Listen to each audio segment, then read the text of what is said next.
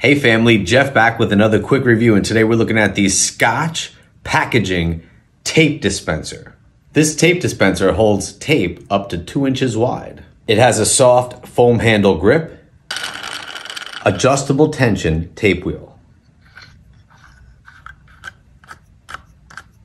with a retractable blade, made of plastic and metal, and weighs 1.16 pounds. Let's load it up and give it a test run.